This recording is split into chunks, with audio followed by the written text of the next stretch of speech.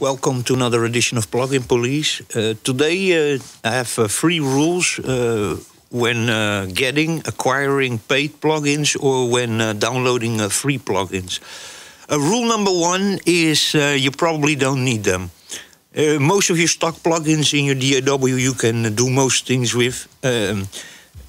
It's not that many plugins that they offer to you as a sort of snake oil and as a fix to all your problems.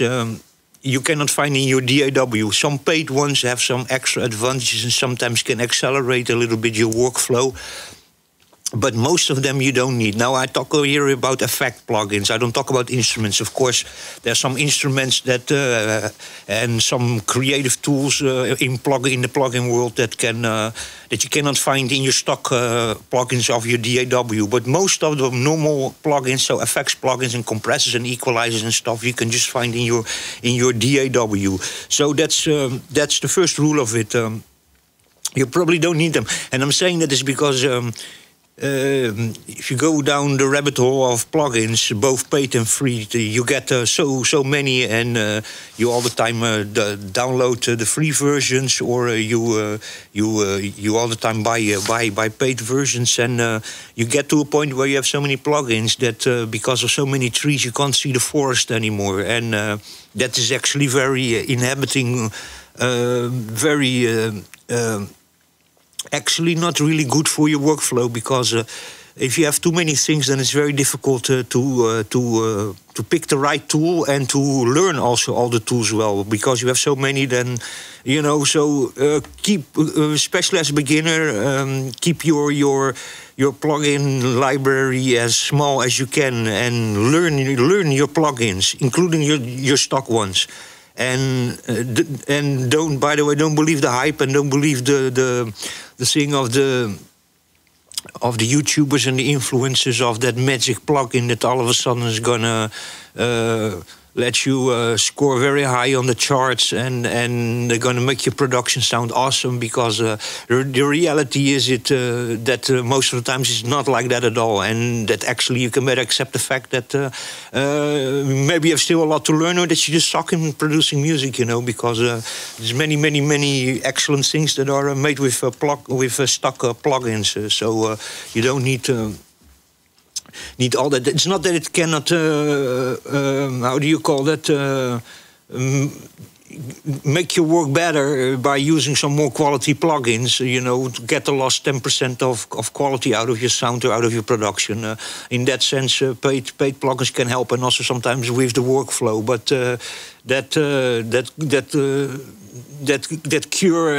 one cure for solving all your audio problems. Most of the problems are more in our production capabilities and than actually in plugins. And that wonder plugin doesn't exist. Most of it is snake oil. And to be very honest, if I start looking to both paid and both free plugins, then I think I use only 15 or 20% of the plugins that I have installed in my computer. So a lot of space is being occupied, a lot of bloatware. Your computer has too many files on it and starts getting sluggish, and too many installations, too many VSTs that not all are created equal, and some so.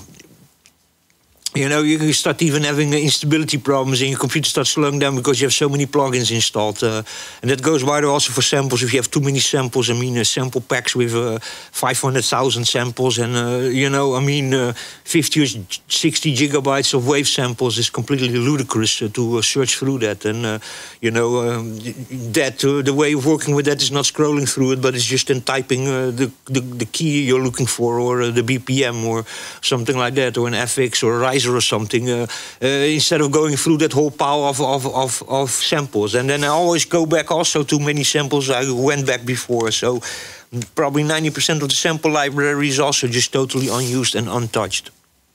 Now, the second rule of getting both paid and free plugins is try to get them all in the same place, because you don't want to be dealing with all these software managers, all these. That's again extra installation and software and logins and updates, and it's terrible. So if you can find everything in one place, that's the best thing you can do. Look for one provider that has more or less the plugins that you like, both paid and free, and take them from there. And avoid software centers and how do you call that? Software managers and stuff. Try to avoid that because it's actually really a big pain in the ass. And even some free plugins have software managers and need to be activated and need to constantly go online to still re-verify that you own it while it's a free version. So even in that, there's sometimes piracy measures on it. You need to be then logged into their service center and software managers. So avoid those ones also if you can, and try to have everything in one platform. Otherwise, you end up with 20 different software managers and logins and accounts on different providers, which is a real pain in the ass. Even if you need to reinstall your computer again and all your VSTs and your plugins, then you're for days busy going to different providers and websites and software centers and installing, updating, and activating. That's really a pain in the ass. So that's rule number two. And rule number 3 is, and that is really, I think, the best rule of all of them. Never, ever, ever give these guys your real email address. Just don't do it. Make yourself an extra, a second email account, and that goes included for not just the paid plugins, but also the free plugins. Besides the ones you can download directly, but the ones that you have to give an email, do not give them your email, because if you do that, then you have your email box bloated also, because they just keep on harassing you with promotions and to buy plugins, and your whole email account becomes one big spam box, and you get all the plugin providers that you got a free plugin from or a paid plugin from constantly bombing you and arresting you for deals and for buying plugins and for stuff that most of it you don't even really need, And by the way, also, who needs? You need three EECs, and that's about it, A parametric EEC, a dynamic EEC, and maybe still an EEC for a bus compressor or something, to throw in a bus compressor, and that's about all you need, If you look today, you have people that have 50 different EECs, Do you really need that? You need maybe one EEC that is very good in mastering. Like, for example, I use three different EECs or something most of the times, and then one I use for mastering. It's W495 of Pulsar that I use for mastering. And then my other EECs, I use Melda EEC.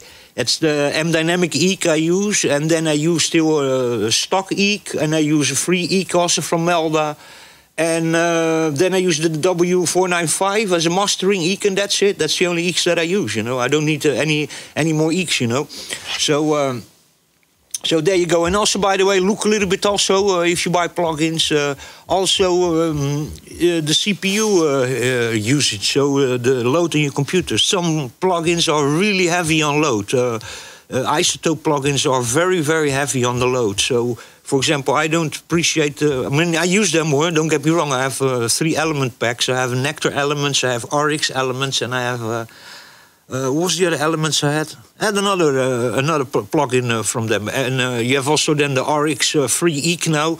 But I find the Isotope and some other plugin providers, their plugins very heavy on CPU load. So before you start buying also, check out a little bit what the CPU hit is.